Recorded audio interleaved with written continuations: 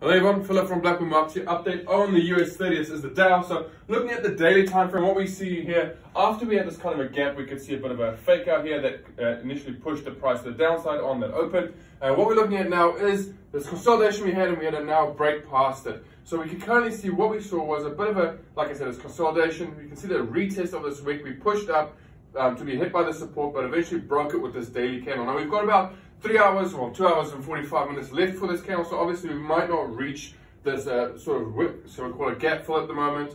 So it could potentially close here, looking for a bit of a retest of the zone in the next daily candle and finally continue to push up. We're currently hovering at that wick of the where the gap was created, so that could be a nice potential resistance for the market to come back down to retest. Now, if it continues to push up further higher, we have seen these significant big candles in the US 30, so it could potentially still break past it. If not, could come back down to continue to consolidate before the push up. Remember, NFP